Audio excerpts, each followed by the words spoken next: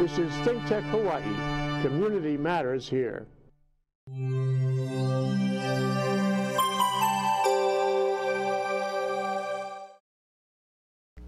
It's 1 o'clock on a Monday afternoon, so you must be watching ThinkTech Hawaii, Research in Manoa. I'm your host, Pete McGinnis-Mark, and today's guests are two of my best friends. We have Cindy Knapman from the UH Sea Grant College and Scott Rowland, who is a professor within the Geology and Geophysics Department at UH Manoa. And it's a special topic today because this is advanced publicity for the open house, which Manoa is holding this coming Friday, October the 20th, and Saturday, October 21st. It's the S.O.E.S.T open house, which is a great opportunity for everybody watching live to come and talk to a scientist. And Cindy, Yes. We've been having these open houses at Manoa for quite a few years now. So what's the goal? And tell the watchers what we're actually planning to see. Yes, aloha, Pete. Thanks so much for having me on the show. We've actually been having these open houses for 28 years. So this is our 14th biennial S.O.E.S.T open house. And the real reason for having it is just to invite all of the public from ages 5 to 105 to come up to the University of Hawaii at Manoa campus and to really engage directly with the researchers, the faculty, the graduate students, and the staff so that they have a chance to share the really exciting research that they're doing each and every day. So there'll be a lot of the faculty who are dropping their research for the day, yes, or stopping teaching classes specifically. Do they have exhibits? Or yes, absolutely. There's over 90 exhibits that are planned, and like you said, the faculty and the students are all dropping everything else that they're doing that day and focusing in on the S.O.E.S.T open house because we get thousands and thousands of people that come. So it's really a wonderful opportunity for everyone to share what they're doing. Okay, so this isn't the only advanced publicity which we've been having for the open house. Basically, you've already contacted, what, general public, schools? We have. As a matter of fact, on Friday, that's our busiest day, and we get up to 5,000 students that are coming with their schools. So they've all signed up in advance. They come up on the buses, and they have a very organized day with all of the school groups. And then Saturday is much more, little more relaxed, and we encourage families to come and bring their students. And a lot of people that their students came on Friday, and they're so excited about it that they'd like to bring their parents, their siblings to the Saturday. And Saturday is 10 a.m. to 2 p.m., at the correct. Manoa campus, and Friday is 8:30 to 2. Okay. That's correct. So yep. This is a lot of effort, Scott, and you've been a faculty member for many years, and you must have been through quite a few of these open houses. I think I've been part of every single one, actually, doing various activities, and it's really a fun opportunity for S.O.E.S.T students and faculty and staff to show the public who pay our salaries what we do, and try and get them as excited about those topics as we are. Okay, well, we've been talking a little bit about the crowns. Let's just go to the first image, sure, which I think will give the viewers a little bit better understanding of what is actually laid on. And this is outside of the post building. And Scott, you as the volcanologist, what we're looking at here is an area that seems to be roped off, and we've got a plastic dustbin. Right. You're a volcanologist. Just give us an example of what kind of exhibit is here. Yeah, we've got lots of kids sat down in the foreground. What are they waiting for? They are waiting for an explosion, and this is a demonstration of what actually drives explosive volcanic eruptions. So the type of eruptions that we don't have in Hawaii most of the time. But basically, it's expanding gas is what drives a volcanic explosion. And in this case, the expanding gas is nitrogen that's poured into a soda bottle and allowed to go from liquid nitrogen form to nitrogen gas form. And when it does that, it expands a huge amount and basically explodes the bottle.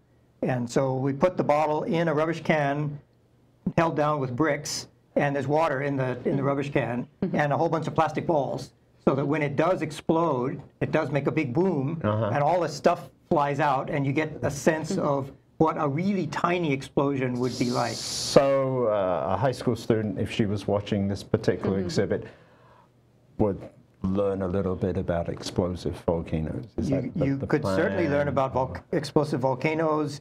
You could learn a little bit about chemistry, because converting from liquid to gas is a chemistry process. With the balls that go in the water and fly out, you could learn a little bit about physics, because they're going to fly different directions depending on whether they go straight up or off to the side, and so on. So there's really a lot to be learned. And the there. emphasis would be on a lot of the STEM sciences, which we've talked about on the show before, Certainly. in terms of math and physics and chemistry and that sort of thing. That's right. I mean, this is a demonstration. One could do all of these experiments in a very quantitative way if you wanted to. And presumably, the more quantitative or more detailed would be the kind of discussion that would be best done on the Saturday, partly because we have many of the famous scientists from UH there. Is that correct? That is correct. Yeah, yeah. Let's go on to the next slide, because I think Cindy, it's the variety which I've always been most enthused about for S.O.E.S.T open houses. And with Sea Grant College, had people from Sea Grant on the show before, but here we're seeing, I think, a number of marine exhibits. Is that correct? Yes, actually, the most wonderful thing about the S.O.E.S.T open house is that it goes from, you learn about everything from the absolute deep sea to the earth to the atmospheric sciences, all the way up through space. So yes, we can share information about absolutely anything that anyone is interested in. And this image here is, I believe this was the Seymour, which was learning about the tiny little microbes in the ocean. Okay, and the next slide, I think, will show us something about sea spiders. Yes. So there's something for everybody. Absolutely. Like I was just saying, you can come and you can have hands-on exhibits for anything from, you can touch snails and cowrie shells and see what critters they bring up from the very deep ocean, and there's even exhibits about humpback whales and sea turtles, and a lot of them. Presumably, visitors to the open house can actually have long discussions, if they so desired, with the research scientists who actually go and make these discoveries. Yes, I mean, the people are so enthusiastic about what they do that they really love engaging with both the students and the families and the public about the information that they're gleaning each and every day. Right, right. And now I know, Scott, you're a geologist, so I think the next image will show us something about looking at thin sections in rocks. Is this correct? Or looking at something similar? I was thinking we'll be seeing in the next slide after this one, we'll have some luminescent rocks. So what would you be telling a student if she was to come and take a look at these fluorescing rocks? I think you would be telling the student that certain types of minerals, or certain minerals, have this property of fluorescence. And if you were a geologist trying to know if one of those minerals is in a rock or not, one of the easiest things to do is to shine some ultraviolet light onto it and see whether or not that rock fluoresces. Right. And so, I mean, obviously, if a student's only grown up here in Hawaii, we see very few differences in the fluorescent rocks, that's right. To recognize that there are different types of rocks on the mainland or internationally must be quite a revelation for a young student. Oh, I think indeed, and I think it's important for students not only to learn about Hawaii itself, but to learn about other parts of the world. And you never know where you're going to end up at college or working sometime in the future, so we should know about those other things. Oh, indeed, yes, yes. And in fact, we actually have an ultraviolet light source and camera on the Mars rover, and we've looked for ultraviolet minerals. We haven't found any yet, but... And for the viewing public, let me just point out that Scott is a member of one of the science teams working on the Mars Curiosity rover, which is right now on the surface of Mars. Right, so are you going to be talking about that at Open House as well, Scott? I don't think so. I'm going to be playing with wax lava flows and demonstrating a more terrestrial thing. But we will get to your wax models in a minute. But I believe there are people at S.O.E.S.T who do Mars research that, if a member of the general public was interested in planetary exploration and they came along and found you at the open house and then said, Scott, tell me more about Mars Curiosity rover, I would do my best. You would do your Exactly, best. and I would also tell them that there are many Mars displays and experts beyond me that they should go talk to as well. So there are lots of Martian you point them in things. the direction of your colleagues. Yeah, I would certainly be happy to talk to them, but there are many folks who are Mars experts who, Right. including yourself, who will be available. Okay. Now, Cindy, you're in the Sea Grant program. Yes, that's correct. Is this kind of public outreach something which Sea Grant specializes in, or? We absolutely do. We really love taking all of the science that happens on the university campus and bringing it directly out to the general public so that they can use it and make use of it in a way that's relevant and important to them. So just as one example, at the S.O.E.S.T Open House on Friday and Saturday, we have an exhibit that's hosted by Sea Grant that's talking about the king tides. So you probably will remember just a few months ago, there was a lot of news and information about what happened. on the show, in fact. That's right. Yes. That's right. So people can come to our Sea Grant exhibit and learn more about what makes king tides, why this particular summer was so much more, the tide was higher than it had been in previous years. And yes, so that's really a specialty of Sea Grant, is to take this very complex science and make sure that it's accessible and important to the public. And you're an educational coordinator for Sea Grant. That's right. Basically, you're not doing the actual research Right. yourself, so you get to go and talk to all these other scientists on a daily basis or whatever. That's right.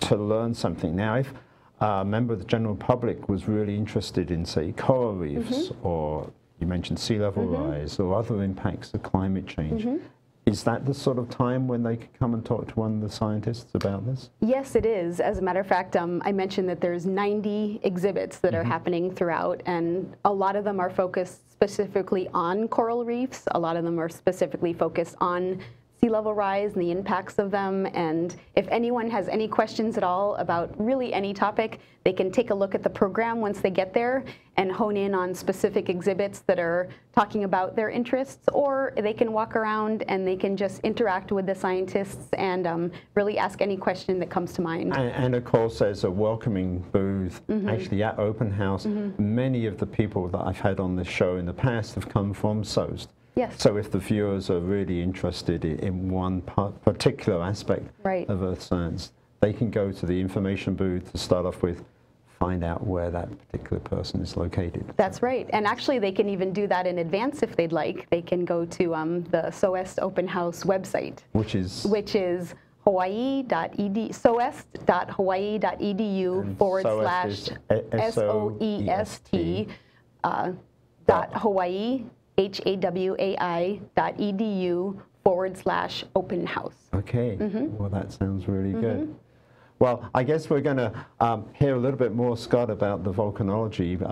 You've brought along a model, but we're almost at the break time. Okay. So can you just tell me a little bit more about what kinds of things you're trying to explain to the viewing public when you come to a volcanology experiment? Sure. I think everyone would understand that volcanic eruptions and volcanic features are things that you often can't get very close to, and you certainly can't control. But if you want to do some sort of experiment to understand how they work, then you need a model. You need a small scale, not quite as hot, not quite as big, not quite as fast version of the real thing. Sure. And many people use such models to try and understand how lava flows advance, how lava flows cool, what makes them go where they want to go, and so on.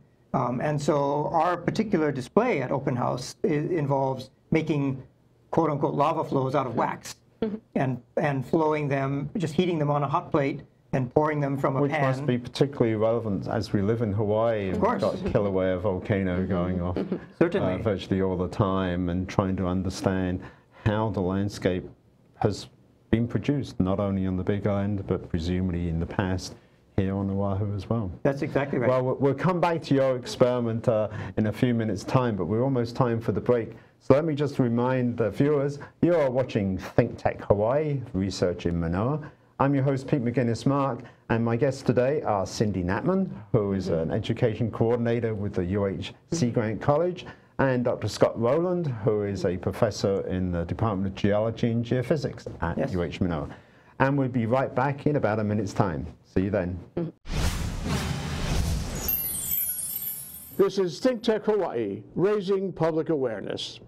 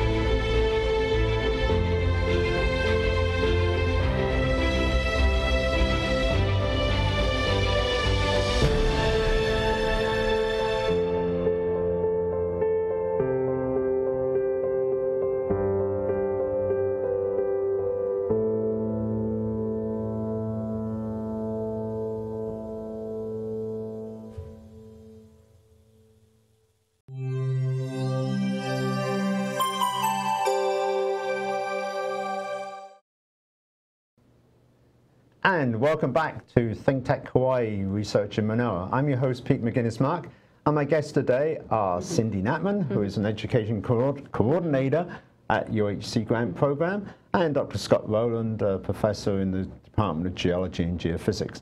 And Scott, let's come back to you, because you were talking a little bit about doing models of volcanic eruptions, and I believe you brought along an image of a particular experiment which you conduct at Open House. And can you just explain what it is we're looking at here? Sure. My two young assistants there are pouring melted wax onto a sloping board. And as you can see, this was late in the open house from 2 years ago. At the time, had been pouring wax lava flows onto this slope for 2 days. And we had built up quite a nice shield volcano. Pretty good model of what Kilauea or Mauna Loa looked like, made of, in that case, a few tens of thousands of flows, if not hundreds of thousands, not quite so many here. And it's not shown in this image, but we have a thermal video camera that we will have set up as well. And so in addition to watching the actual wax flows go down the slope, you'll be able to look at how those flows cool with time as they move down the slope and just sit there. And that was a big example which you had at the last open house, but I believe you brought along a model. A small one. A small one. So let's just play a what-if kind of situation. Explain to Cindy what it is that you're actually looking at. All right. So this is a small version of the large volcano, and this was put together by a colleague of ours named Tom Shea, who is teaching a class specifically about lava flows. And he has a little boy, and the little boy sacrificed a few of his color crayons to change the colors a little bit. Back here so that we can get a zoom in. And I'm not sure quite how many flows are shown there. Probably 5 or 6 episodes of emplacement. And you can see how the flows have moved down the slope, and they've gone around previous flows. Terrific. Yeah. Some of them have gotten long and skinny. Others are a little bit shorter and fatter. And again, real lava flows are certainly exciting to study in real life, and it's important to study them in real life, but many times it's not as practical. And so this would be a model of a flow emplacement process that would be very useful to try and understand how flows advance, how they cool, what makes them go one way or another way, and so on. And this would be a great analog to Kaimuki Shield, for example. It could be the Kaimuki Shield, or all of Mauna Loa, or volcanoes on Mars. There are lots of applications to this. Do you ever take a section through part of the model, and so you could see the different layers, like when we drive over to Kailua on the Pali Highway, there's that lovely road cutting on the right-hand side? Sure, we did exactly that after the last open house. We basically didn't break it apart until the whole thing was over, because we wanted it to look nice for everyone who came to visit. But in the process of breaking it down, we cut it into some pieces, and just like a real volcano exposed in a cliff, this cliff was only 2 inches tall, we could see all the little layers of wax that were behaving just like layers of lava. So it really was a good analog on many levels. Cindy, do we ever see students being inspired actually by coming to the open house? Do we have any? Absolutely. There's so many students that are already a little bit interested in science that just come and really decide after being able to, like you said, talk directly to some of the researchers that are actually out there doing the science every day, and they make their connections, and they hopefully will pursue careers in STEM, which is science, technology, engineering, or math. And I would imagine that if an undergraduate who hadn't declared her major yet came along to this open house as well, and can actually interact with the scientists. We have like the Global Environmental Studies program, for example, to really motivate students and that sort of thing.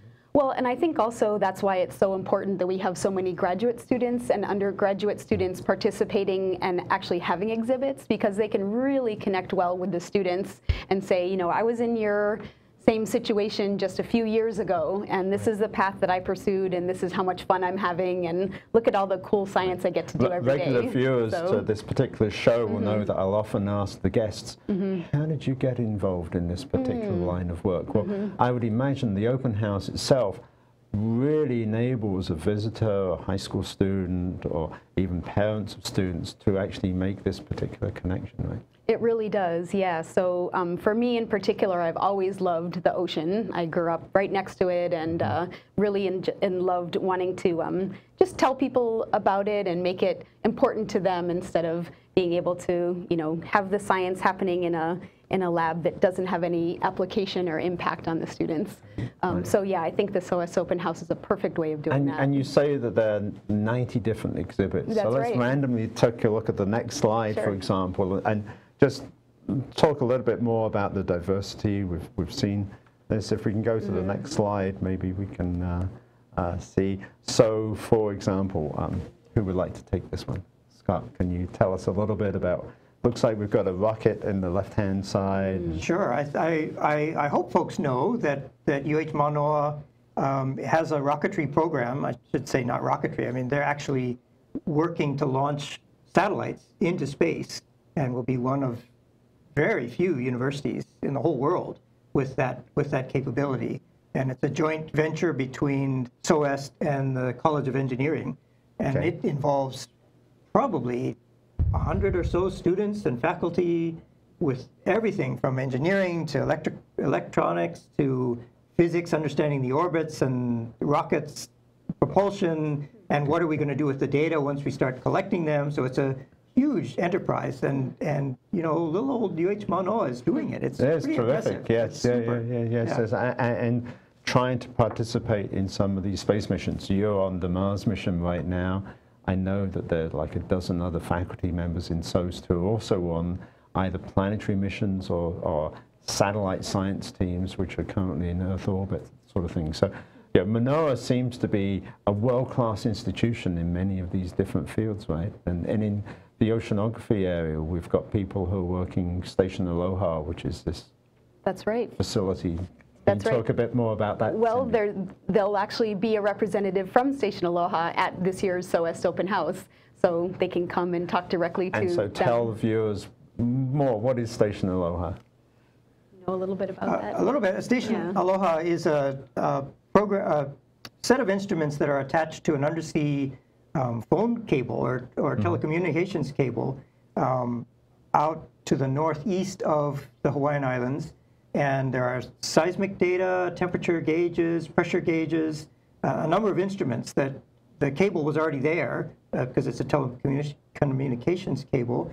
And so it was a really great utilization of an existing resource for getting those kinds of oceanographic data from the kind of a remote place back to UH. The remote place is 4.5 kilometers below sea level on the ocean floor, right? So absolutely. This is a really pretty hard to get to. Exciting kind of data set. Absolutely. That's exactly right.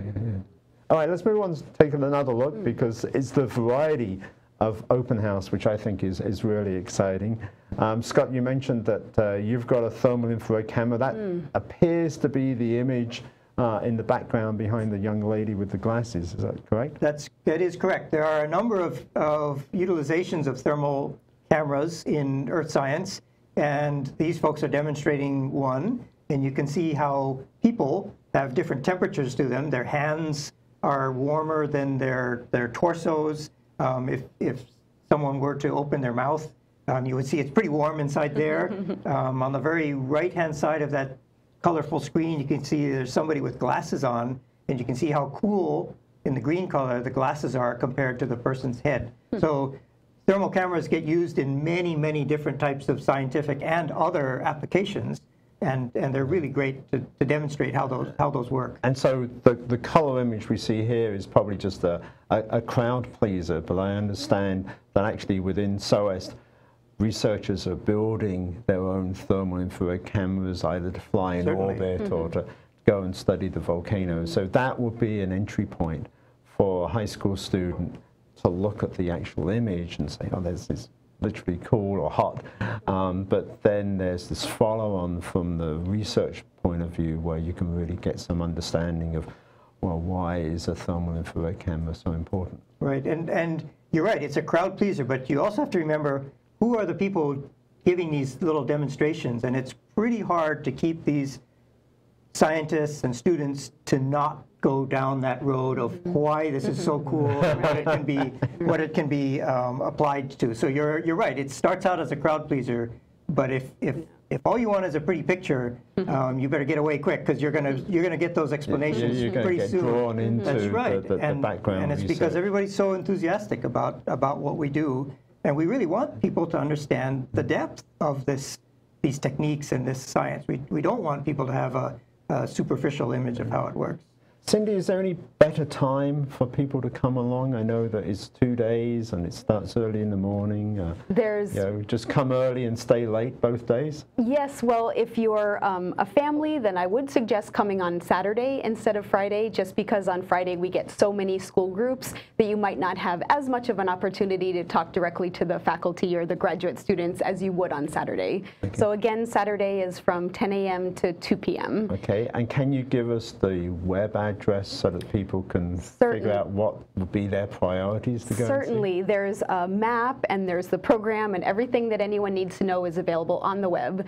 So it's www.S.O.E.S.T, which is S-O-E-S-T .Hawaii, HAWAII.edu/open house. Excellent. And everything is on that there. will describe all of the different exhibits. That's and correct. Presumably it's the same material on both days, but yes, in more detail probably on the Saturday. That's right. And for each of the 90 exhibits, there's a sentence or two in informational, okay, about and what everybody, it is, so. Scott, will come and see your wax volcano. Is that the plan? Hopefully everybody will see certainly something that really grabs them, something that really excites them. That's right. Well, it sounds terrific. We're going to be doing a live broadcast from the first half hour or so of S.O.E.S.T Open House on this coming Friday. So hopefully we'll get a chance to come around and see some of the exhibits. But unfortunately, we're out of time. So let me just remind our viewers that you have been watching ThinkTech Hawaii Research in Manoa.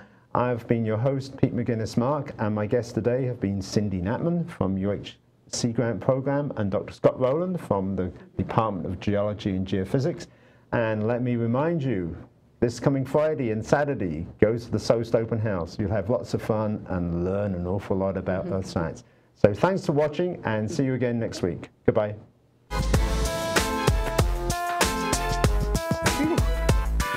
Well done, folks. Yeah, it was really quick.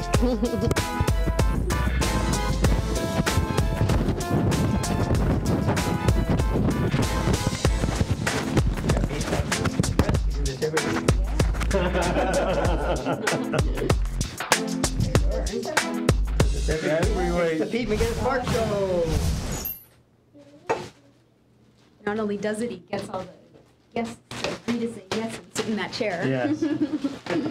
That's good. I had no idea. Really? Yeah. Huh. I mean, I've heard of ThinkTech Hawaii, but I didn't realize you were a TV star associated with it. Yeah. TV star. What is this? So what we're looking at, Kai, there's a couple of monitors. Come and sit where I sit. Okay. So that one there would be the monitor, the camera, which is looking at me when I introduce it. But this one, sometimes people want to read a script, you may have heard of a teleprompter.